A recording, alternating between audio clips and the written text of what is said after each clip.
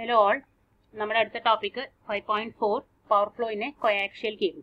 അപ്പോൾ ഈ power flow in A കോയാക്ഷ്യൽ cable നോക്കുന്നതിന് മുന്നേ തന്നെ നിങ്ങൾ മൊഡ്യൂൾ 2-ൽ നമ്മൾ പറഞ്ഞിട്ടുള്ള കുറച്ച് കാര്യങ്ങളുണ്ട്. ഞാൻ ക്ലാസ്സിൽ എടുത്തിട്ടുണ്ടായിരുന്നു. നിങ്ങൾ കുറച്ച് പേരെ ക്ലാസ്സിൽ ഉണ്ടായിരുന്നുള്ളൂ.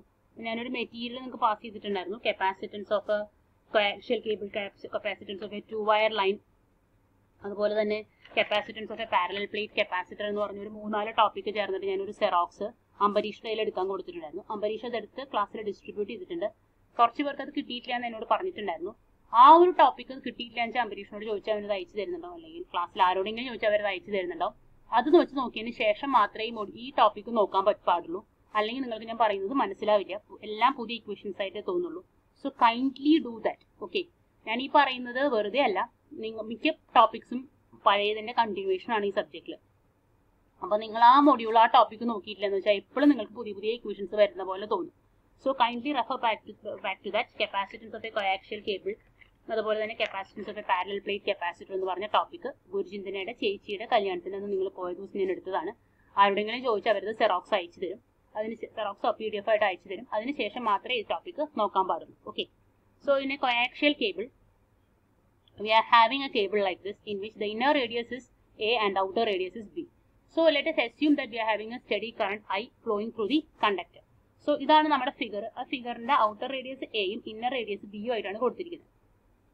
പിന്നെ we know that P is equal to E cross H. അത് നമ്മൾ മുൻപ് പറഞ്ഞിരുന്നു. What is P? P is pointing vector. E is electric field intensity and H is the magnetic field intensity. Okay, അപ്പോൾ എഴുതിയിരിക്കുന്നതാണ് നമ്മുടെ ഇക്വേഷൻ നമ്പർ 1-ൽ കൊടുത്തിരിക്കുന്നത്. P is equal to E cross H. Then by Ampere's circuital law we know that line integral of H dot dl is equal to I. അപ്പോൾ നമ്മുടെ line integral H dot dl is equal to dl ന്റെ integral എന്ന് പറഞ്ഞു കഴിഞ്ഞാൽ 2πr ആണ് ഇതിന്റെ radius ആയതുകൊണ്ട്. അപ്പോൾ that is equal to 2πr നമ്മൾ കൊടുത്തു. ദെൻ അപ്പോൾ നമുക്ക് എന്തുണ്ടാവും? H dot 2πr is equal to I എന്ന് കിട്ടും ഇല്ലേ? അപ്പോൾ സബ്സ്റ്റിറ്റ്യൂട്ട് ചെയ്താൽ നമുക്ക് എന്ത് കിട്ടും? H is equal to I divided by ഈ ഡിനോമിനേറ്ററിലേക്ക് പോയത്. അപ്പോൾ I divided by 2πr into A5. Okay, then അടുത്ത് എഴുതിയിരിക്കുന്ന ഇക്വേഷൻ ഈ എന്ന് പറഞ്ഞാൽ എഴുതിയിരിക്കുന്ന ഇക്വേഷൻ നമ്പർ 7 എന്ന് കൊടുത്തിട്ടുള്ള ഇക്വേഷൻ നിങ്ങൾക്ക് ഞാൻ പറഞ്ഞു ആ ടോപ്പിക്കിൽ കൊടുത്തിട്ടുള്ള ഇക്വേഷൻ ആണ്. E is equal to ρl by 2π epsilon into r into AR. ഈ ഓരോ ടേമും AR എങ്ങനെ വന്ന എല്ലാം അതിനകത്ത് ഡീറ്റെയിൽ ആയിട്ട് കൊടുത്തിട്ടുണ്ട്. ഓക്കെ, ദെൻ ρl എന്ന് പറഞ്ഞാൽ എന്താണ്?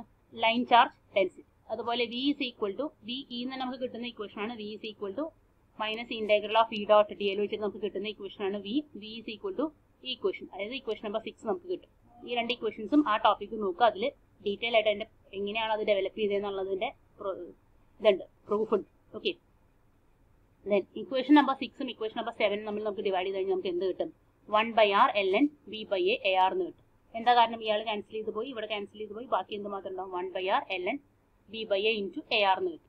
അപ്പോൾ നമ്മൾ ഇനി എന്ത് ചെയ്തു? Equation number E is equal to എന്ന് പറഞ്ഞ് വീനെ അങ്ങോട്ട് ക്രോസ് മൾട്ടിപ്ലൈ ചെയ്തു. അപ്പോൾ നമുക്ക് എന്ത് കിട്ടി? ഇക്വേഷൻ നമ്പർ 8 ഒന്ന് റീഅറേഞ്ച് ചെയ്തപ്പോൾ നമുക്ക് എന്ത് കിട്ടി? E is equal to V/r into ln V/a AR എന്ന് കിട്ടും. അതായത് ഇക്വേഷൻ നമ്പർ 9 കിട്ടും. അപ്പോൾ നമുക്ക് E അറിയാം, H അറിയാം. H എന്ന് പറഞ്ഞാൽ നമ്മൾ ഇക്വേഷൻ നമ്പർ 5-ൽ കൊടുത്തിട്ടുണ്ട്. E എന്ന് പറയുന്നത് ഈ കാണിച്ചിട്ടുണ്ട്. അപ്പോൾ ഇത് രണ്ടും കൂടെ മൾട്ടിപ്ലൈ ചെയ്ത് കഴിഞ്ഞാൽ അല്ലെങ്കിൽ ക്രോസ് മൾട്ടിപ്ലൈ ചെയ്ത് നമുക്ക് എന്ത് കിട്ടും? ഇക്വേഷൻ നമ്പർ 1 കിട്ടും. അതായത് P is equal to E cross H എന്ന് കിട്ടും. ഇക്വേഷൻ നമ്പർ 9-യും ഇക്വേഷൻ നമ്പർ 5-നെയും കൂടെ ക്രോസ് മൾട്ടിപ്ലൈ ചെയ്തു. അപ്പോൾ ക്രോസ് മൾട്ടിപ്ലൈ ചെയ്തപ്പോൾ നമ്മൾ വേറെ ഒന്നും ചെയ്തിട്ടില്ല, ഇയാളെയും നമ്മൾ ക്രോസ് മൾട്ടിപ്ലൈ ചെയ്താൽ മതി. അപ്പോൾ ക്രോസ് മൾട്ടിപ്ലൈ ചെയ്യുമ്പോൾ ഇക്വേഷൻ നമുക്ക് എന്ത് വരും? V/r ln V/a AR cross I/2πr into A5. അപ്പോൾ അതിൽ നമുക്ക് ഈ പറഞ്ഞ കാര്യങ്ങളൊക്കെ V/rനെയും IR-നെയും ഒക്കെ നമുക്ക് മൾട്ടിപ്ലൈ ചെയ്യാനായിട്ട് അറിയാം, വേറെ ഒന്നും ചെയ്യാനില്ല. ആകെ നമുക്ക് മൾട്ടിപ്ലൈ ചെയ്യുമ്പോൾ ഒരു നോക്കേണ്ടത് എന്ത് മാത്രമാണ്? AR ക്രോസ് A5 ആണ്. അങ്ങനെ നമുക്ക് ക്രോസ് മൾട്ടിപ്ലൈ ചെയ്യണമെങ്കിൽ നമ്മൾ എന്ത് ചെയ്യണം? ഇങ്ങനെ എഴുതിയിട്ട് മൾട്ടിപ്ലൈ ചെയ്യാൻ ഞാൻ മുമ്പ് പറഞ്ഞിട്ടുണ്ട് ഇല്ലേ? അപ്പോൾ R ക്രോസ് 5 ചെയ്ത് നമുക്ക് എന്ത് കിട്ടണം? ഓട്ടോമാറ്റിക്കലി Z കിട്ടണം. അറിയുന്ന കാര്യം. അതുപോലെ തന്നെ 5 cross R ചെയ്യണമെങ്കിൽ നമുക്ക് എന്താ കിട്ടേണ്ടത്? 5 cross R ചെയ്യണമെങ്കിൽ -Z ആയിരിക്കണം കിട്ടേണ്ടത് അല്ലേ? അപ്പോൾ ഇത് AZ എന്ന് കിട്ടി. ഇനി നമുക്ക് എന്ത് കിട്ടി? ഇപ്പോൾ കിട്ടിയത് എന്താണ്? പവർ ഡെൻസിറ്റി ആണ് കിട്ടിയത്. പവർ ഡെൻസിറ്റി എന്ന് പറഞ്ഞാൽ പവർ പെർ മീറ്റർ സ്ക്വയർ ആണ്. ഇനി അതിന് ആവറേജ് പവർ കിട്ടണമെങ്കിൽ നമുക്ക് എന്ത് ചെയ്യേണ്ടി വരും? പവർ പെർ മീറ്റർ സ്ക്വയറിനെ ഏരിയ കൊണ്ട് മൾട്ടിപ്ലൈ ചെയ്യേണ്ടി വരും അല്ലേ? അപ്പോൾ ഏരിയ കൊണ്ട് മൾട്ടിപ്ലൈ ചെയ്യണമെന്ന് വെച്ചാൽ നമുക്ക് എന്താ ചെയ്യേണ്ടത്? സർഫസ് ഇന്റഗ്രൽ ഓഫ് DS എടുക്കണം. അപ്പോൾ സർഫസ് ഇന്റഗ്രൽ ഓഫ് DS എടുക്കണം എന്ന് വെച്ച് കഴിഞ്ഞാൽ ഇതിന്റെ ഡിഫറൻഷ്യൽ ലെങ്ത്, ഡിഫറൻഷ്യൽ ഏരിയ എന്നൊക്കെ പറഞ്ഞിട്ട് ഞാൻ മൊഡ്യൂൾ 2 കഴിഞ്ഞപ്പോൾ നിങ്ങൾക്ക് കുറച്ച് കാര്യങ്ങൾ എഴുതി തന്നിട്ടുണ്ട്. ഓരോ കോർഡിനേറ്റിനും സെപ്പറേറ്റ് ആയിട്ട്, സിലിണ്ടറിക്കൽ കോർഡിനേറ്റിന്, സ്ഫെറിക്കൽ കോർഡിനേറ്റിന്, റെക്ടാങ്കുലർ കോർഡിനേറ്റ് ഒക്കെ എഴുതി തന്നിട്ടുണ്ട്. അപ്പോൾ ആ ഇക്വേഷൻ വെച്ചിട്ട് ഞാനിവിടെ എഴുതിയിരിക്കുന്ന ഇക്വേഷൻ ഒറ്റ ഡിഫറൻസേ ഉള്ളൂ. ഇത് നമുക്ക് വരുന്നത് ഏത് കോർഡിനേറ്റിലാണ്? സിലിണ്ടറിക്കൽ കോർഡിനേറ്റിലാണ്. സിലിണ്ടറിക്കൽ കോർഡിനേറ്റിൽ നമ്മൾ യൂഷ്വലി കാണിക്കാറുള്ള റെപ്രസെന്റേഷൻ റോ എന്നാണ്. ഇവിടെ റോയ്ക്ക് പകരം R ആണെന്നൊരു ഡിഫറൻസേ ഉള്ളൂ. ഇവിടെ ആ സിലിണ്ടറിക്കൽ കോർഡിനേറ്റിലെ ഡിഫറൻഷ്യൽ ഏരിയ നോക്കിക്കഴിഞ്ഞാൽ നമുക്ക് കിട്ടുന്ന ഇക്വേഷൻ എന്ന് പറയുന്നത് അവിടെ മൊഡ്യൂൾ 2ന്റെ അവസാനത്തിലാണെന്ന് എനിക്ക് തോന്നുന്നത് എഴുതിയിട്ടുണ്ട്. മൊഡ്യൂൾ 2ന്റെ അവസാനത്തിലാണോ മൊഡ്യൂൾ 1ന്റെ അവസാനത്തിലാണോ ക്ലാസ്സിൽ എഴുതിയെന്ന് എനിക്ക് ഓർമ്മയില്ല. ds is equal to എന്തായിരുന്നു നമ്മുടെ equation? Rho into D raw D phi A Z എന്നൊരു ഇക്വേഷൻ ഉണ്ട്. അതിൽ നമ്മൾ റോയ്ക്ക് പകരം ആർ സബ്സ്റ്റിറ്റ്യൂട്ട് ചെയ്തു, ഡി ഫൈക്ക് പകരം 2π സബ്സ്റ്റിറ്റ്യൂട്ട് ചെയ്തു, R D R A Z. അപ്പോൾ അവിടെ നോക്കിക്കഴിഞ്ഞാൽ നമുക്ക് ആ ഇക്വേഷൻ കിട്ടും. അപ്പോൾ അതിൽ നമുക്ക് P average is equal to നമുക്ക് ഇന്റഗ്രേറ്റ് ചെയ്യേണ്ട ലിമിറ്റ് എവിടെ തൊട്ട് എവിടെ വരെയാണ്? എ തൊട്ട് ബി വരെയാണ് ഇന്റഗ്രേറ്റ് ചെയ്യേണ്ടത്. അപ്പോൾ ആ ഇക്വേഷൻ സബ്സ്റ്റിറ്റ്യൂട്ട് ചെയ്തു. അപ്പോൾ ഇന്റഗ്രൽ ഡി എസിന് വരെ എന്ത് കൊടുത്തു?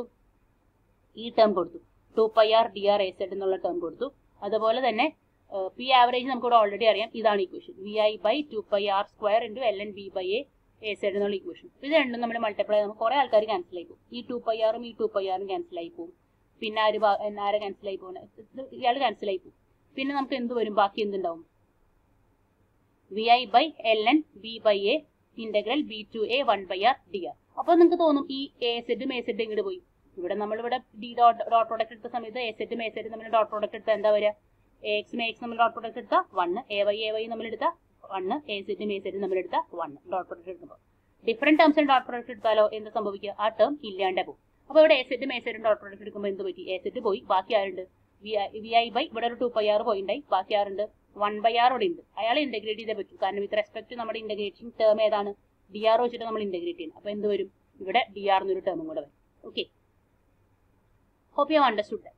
അപ്പോൾ ഈ ടേമിന് ഇന്റഗ്രേറ്റ് ചെയ്യുന്ന ഏത് ലിമിറ്റിന് അപ്ലൈ ചെയ്യേണ്ടത്? a to b. ഇവിടെ ബാക്കി ആൾക്കാരൊന്നും ഇന്റഗ്രേറ്റ് ചെയ്യേണ്ട ആവശ്യമില്ല, കാരണം അതൊക്കെ നമുക്ക് വിത്ത് റെസ്പെക്ട് ടു dr നോക്കുമ്പോൾ കോൺസ്റ്റൻസ് ആണ്. അപ്പോൾ vi/ln b/a integral a to b 1/r dr എന്ന് ചെയ്തു. അപ്പോൾ ഇതിനെ ഇന്റഗ്രേറ്റ് ചെയ്യുമ്പോൾ ഇയാൾ ഇന്റഗ്രേറ്റ് ചെയ്ത് കിട്ടും? ln r എന്ന് കിട്ടും, between the limit a to b എന്ന് കിട്ടും. So that is equal to vi/ln b/a. ln b/a തന്നെ ഇവിടെ വരും. അപ്പോൾ ഇത് രണ്ടും മൾട്ടിപ്ലൈ ക്യാൻസൽ ആയി പോയിട്ട് ആര് മാത്രം ബാക്കിയുണ്ടാവും? vi മാത്രം ബാക്കിയുണ്ടാവും. അതായത് average power is equal to vi നമുക്ക് കിട്ടും. എവിടെ? ഒരു കോയാക്ഷ്യൽ കേബിൾ. അപ്പോൾ കോയാക്ഷ്യൽ കേബിളിൽ ഞാൻ വീണ്ടും പറയുന്നു, നിങ്ങൾക്ക് തന്നിട്ടുള്ള മെറ്റീരിയൽ നോക്കാണ്ട് ഈ പറയുന്ന ഒന്നും മനസ്സിലാവില്ല. ഒക്കെ ഇക്വേഷൻസ് പുതിയതായിട്ടേ തോന്നുള്ളൂ. അതുപോലെ തന്നെ ഡിഫറൻഷ്യൽ ലെങ്ത്തിന്റെ ഇക്വേഷൻസും കൂടെ നോക്കാം. ഓക്കെ, അപ്പോൾ താങ്ക് യു. അപ്പോൾ നമ്മുടെ ഈ പറഞ്ഞിരിക്കുന്ന ടോപ്പിക് നമ്മുടെ ഇക്വേഷൻ ടോപ്പിക് 5.4 ആയിരുന്നു, power flow through A കോയാക്ഷ്യൽ cable. നിങ്ങൾക്ക് തൊട്ടടുത്ത പേജിൽ നിങ്ങൾക്ക് നോക്കിയാൽ കാണാം ഈ മോഡ്യൂളിൽ നിങ്ങൾക്ക് പഠിക്കേണ്ട ഇമ്പോർട്ടൻറ്റ് ക്വസ്റ്റ്യൻ. ആകെപ്പാടെ ഒരു 6 ക്വസ്റ്റ്യൻ നിങ്ങൾ പഠിച്ചു കഴിഞ്ഞാൽ നിങ്ങൾക്ക് ഈ മോഡ്യൂൾ സുഖമായിട്ട് തീരും. പിന്നെ കുറച്ച് പ്രോബ്ലംസേ ഉള്ളൂ. പ്രോബ്ലംസും വളരെ എളുപ്പമുള്ള പ്രോബ്ലംസ് ആണ്. ഈ ഭാഗത്തുനിന്ന് പ്രോബ്ലംസ് ഇല്ല, അവസാനത്തെ ഭാഗത്തുനിന്നാണ് കുറച്ച് പ്രോബ്ലംസ് ഉള്ളത്. അത് ക്ലാസ്സിൽ ചെയ്യാം. വളരെ സിമ്പിൾ ആയിട്ടുള്ള ടോപ്പിക്കാണ്, ആകെ കുറച്ചേ പഠിക്കാനുള്ളൂ. വെയിറ്റേജ് കൂടുതലുള്ള മോഡ്യൂളാണ്. So kindly refer to that. Okay, അപ്പോൾ താങ്ക് യു.